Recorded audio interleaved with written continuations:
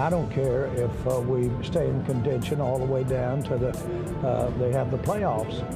We've got to start showing our fans, more importantly, showing ourselves that we can do the things to win the games. I love that Jerry Jones makes himself so available to the media. If I was a Cowboys fan, I would hate it.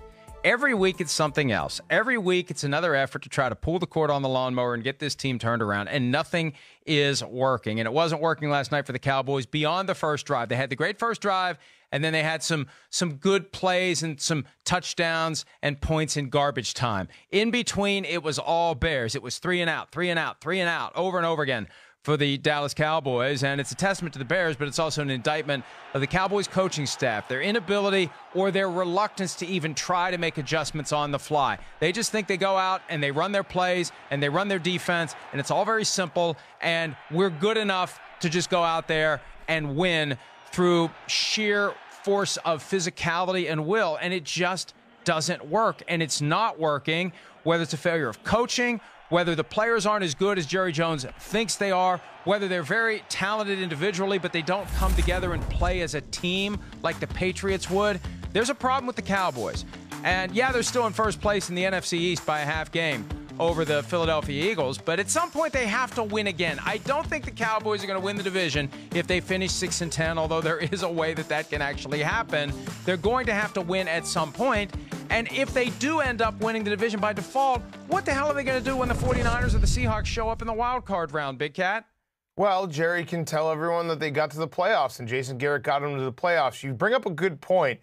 Jerry Jones trying to rally the troops every single game after every single disappointing loss. Why doesn't he try something different? Why does he not talk to the media? Why doesn't he walk by the media and say, no comment, I'm that mad? Maybe that would help.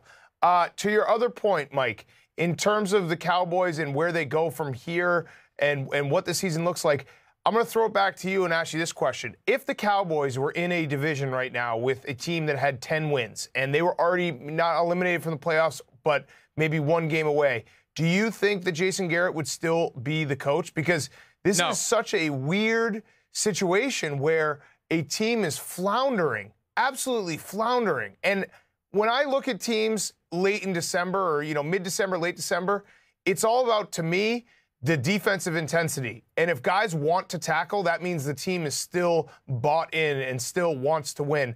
The Cowboys did not want to tackle last night, and you see it with some teams where they just kind of say, you know what, we're close to week 14, 15, 16. We're just going to kind of get our way to the offseason. So you think that the only reason Jason Garrett still has a job is because the Cowboys are still somehow in first place, even though they've been so pathetic?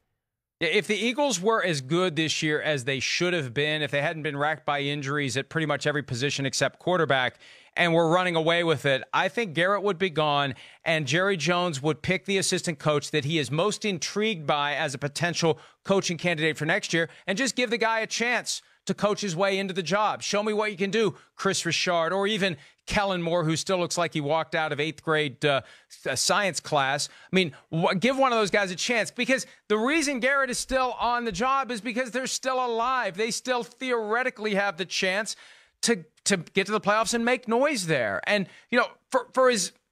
we still don't understand quite how the Bears have done it. I mean, it's easy after the fact to go back and look at what they did, but before it began, we didn't think it was ever going to happen. That's how we feel about the Cowboys now. So you never know when it's going to emerge. Will it be next week against the Rams? Will it be the next week against the Eagles? It's got to be one of those 2 weeks or they're not going to the playoffs. But Jerry Jones has allowed himself to have, as you said last week, the fan mentality that it's not over, we're not out of it, and we're just going to hope that something changes. But when you look at all the objective evidence, there's no reason to think anything will.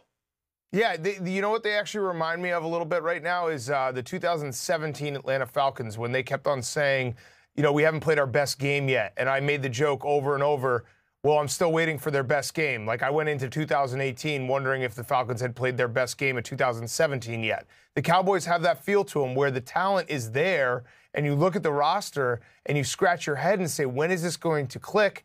And guess what? It may never click. They might just finish the season losing out and still be alive in week 16 or week 17, and you're saying to yourself, is it going to click? Yeah, and this is the first time Jerry Jones has put together a highly talented team, but something is keeping that team from being as good as it can be. And frankly, at some point you have to ask whether or not that thing that is keeping the team from being as good as it can be is Jerry Jones. And I don't know that he would ever engage in that type of an evaluation of himself because he isn't going to fire himself as the GM of the team, but that may be one of the reasons why this team is struggling.